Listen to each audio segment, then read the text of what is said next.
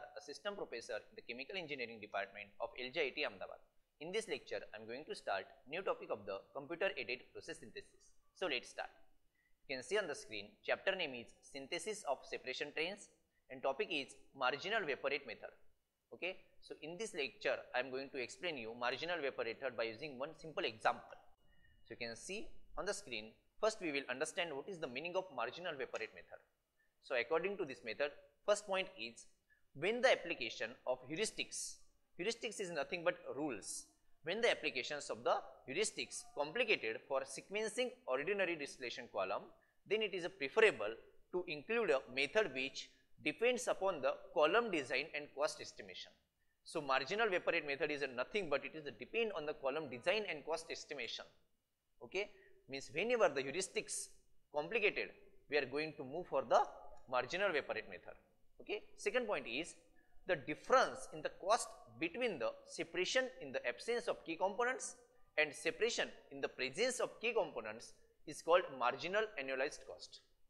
In your exam or in your viva, in your interview, this question can be asked, what is the meaning of marginal annualized cost? So this is the meaning of this, the difference in the cost between the separation in the absence of key components and the separation in the presence of key component is nothing but marginal annualized cost. Okay, this concept is very important in marginal vapor rate method. I am repeating, when we are going to marginal vapor rate method, if heuristics rules for the sequencing are complicated, means if you are not able to generate the good sequence by using this, at that moment you can go for the marginal vapor rate method. So you can see, according to marginal annualized cost, a good approximation of MAC, that is nothing but marginal annualized cost, is the marginal vapor which is the minimum sum of column marginal vapor rates. Okay, I told you marginal annualized cost, it is nothing but the difference between the cost between the separation of the absence of key components and the separation in the presence of the key component, that is nothing but MAC, and good approximation of such a MAC is the marginal vapor which is the minimum sum of column marginal vapor rates. Second point, I will explain you this first point by using one example in next slide. But before that, you can see, second point is vapor rate is good measure of cost because it is a factor in determining the column diameter as well as reboiler and condenser duties. Means here we are using vapor rate which is the good measure of the cost. Okay, because it factor in determining the column design and reboiler and condenser duties. I told you if there are the adverse vapor flow conditions, there may be possibility of the flooding, weeping, dumping like this. That's why vapor flow rate is very important in any analysis. Now I will explain you how to use marginal vapor rate method. For that purpose, I will consider here one numerical. You can see on the screen, statement is use the marginal vapor rate method to determine a sequence for separation of light hydrocarbons. For that purpose, we are having these columns. First one is separation, followed by marginal vapor rates, separation again marginal vapor rates.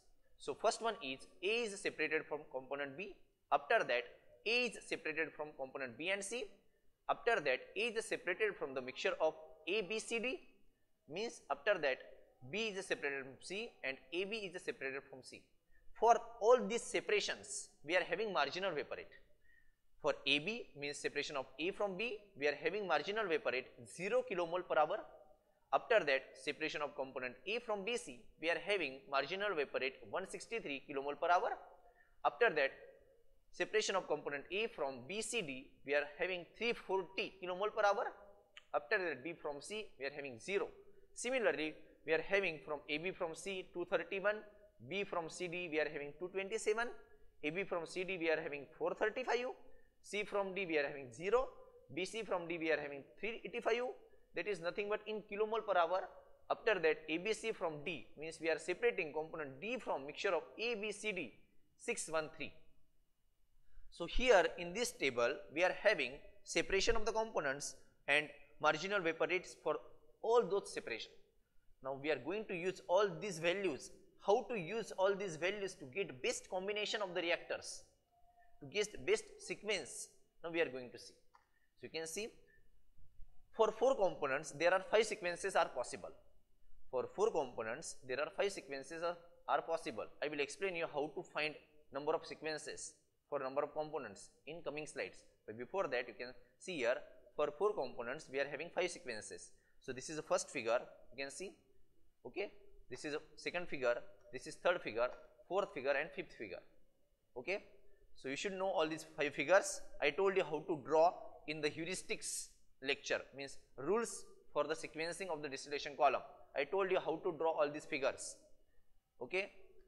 Now we will see here, this is first sequence.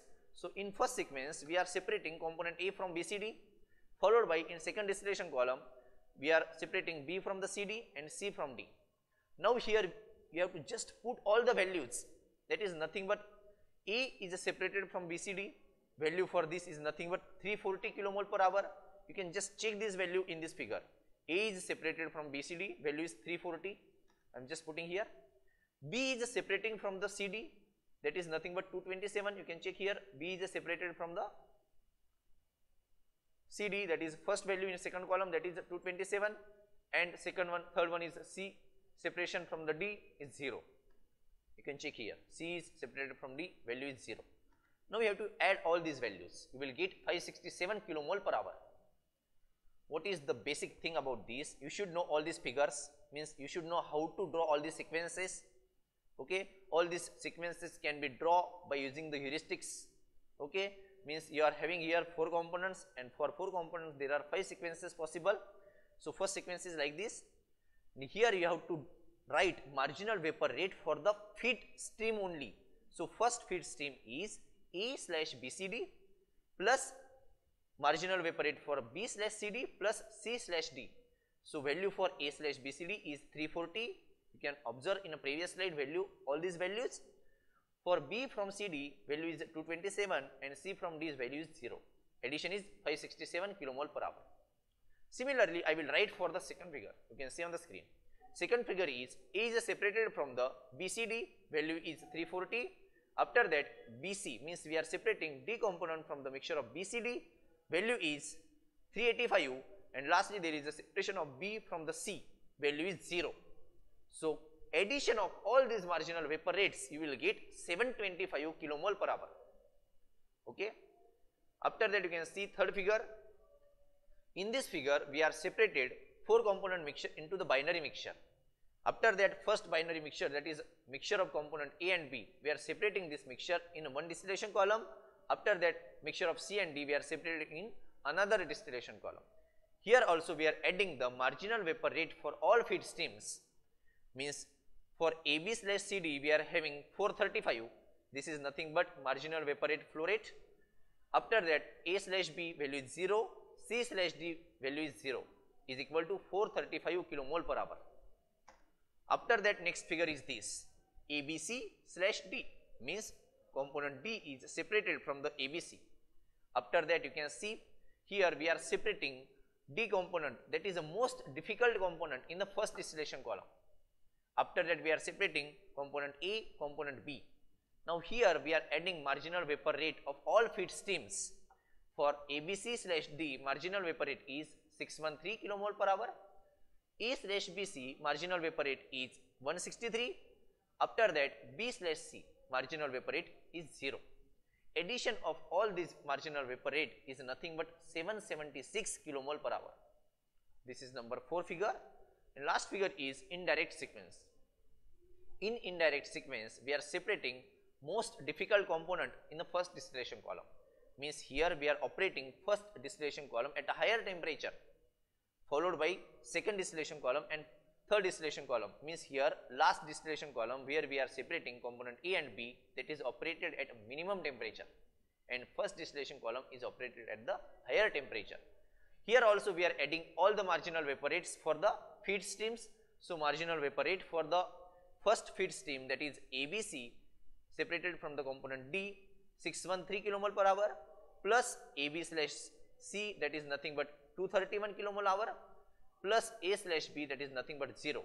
Addition of all these 3 streams marginal vapor rate is nothing but 844 kilomole per hour, okay. Now we are having the values for all figures. Now next step is you have to check here minimum value, minimum effective MVR. So here you can check Effective MVR for first figure is 567. Effective MVR for second figure is 725. Third one is 435. Fourth one is 776. And fourth one is 8. Last one is 844 kilomole per hour. So least value is for the figure C, that is best sequence. Effective MVR is equal to 435 kilomole per hour. This is a best sequence because effective MVR should be minimum.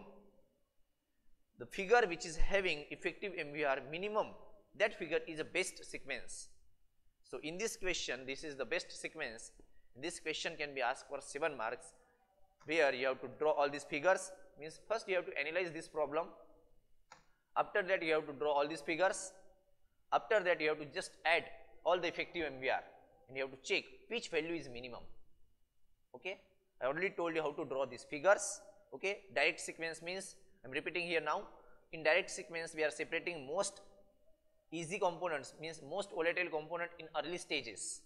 Okay, in indirect sequencing we are separating most difficult component in early stages. In direct sequence we are separating most volatile component, most simple component in early stages, but in indirect sequences we are separating most difficult component in early stages. After that you can see here, first we are separating here in second figure most easiest component, means most volatile component, after that most difficult component, after that remaining components. After that you can see here 4 component mixture is divided into the binary mixture. 4 component mixtures are divided into the binary mixture, and both binary mixtures are separated into the another distillation columns. Means A/B is separated in minimum temperature distillation column, and C/D is operating at the higher temperature. Okay, because A and B are the more volatile component as compared to C and D.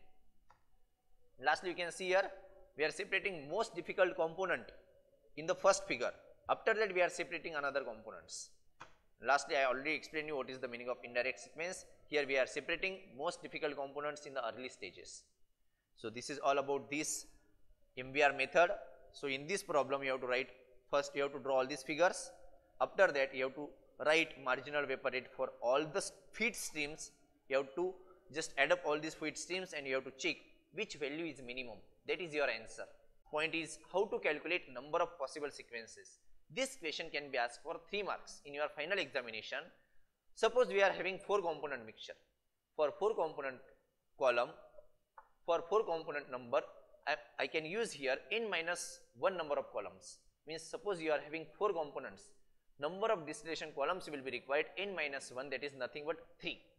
Means 4 component mixtures. Okay, we can use 3 distillation column. But how much possible sequences, that can be calculated by this formula. You can see on the screen, capital N is equal to 2n minus 1 factorial divided by n factorial in bracket n minus 1 factorial. So n is nothing but number of components. Just put here we are having that value n is equal to 4. So just put here 4, you will get like this, n is equal to 2 in bracket 4 minus 1 factorial divided by 4 factorial in bracket 4 minus 1 factorial. N is equal to 6 factorial divided by 4 factorial into 3 factorial. I can write this 6 factorial in this manner, 6 into 5 into 4 factorial, okay, divided by 4 factorial into 3 factorial. 4 factorial and 4 factorial get cancelled. Finally, we will get like this, n is equal to 6 into 5 into 4 factorial divided by 4 factorial into 3 factorial. After that 3 into 2 into 5 divided by 3 into 2. Okay, so this is nothing but n is equal to 5, and this 5 is nothing but number of possible sequences. So in this manner you can calculate how much number of possible sequences can be possible in the sequencing of the distillation column. Okay, so this is all about the number of possible sequences. Only this question can be asked for 3 marks, and 7 marks question can be asked based on the detailed question, that is marginal vapor rate method, where you have to draw all these figures. After that you have to calculate the number of possible sequences in this manner. Means you have to calculate this as well in the 7 mark question. After that you have to find out the best sequence. I am repeating here, best sequence is that sequence which is having effective MVR value is minimum. Okay, so this is all about this marginal vapor rate method, and this is all about this lecture. We will see next topic in the next lecture. Thank you very much.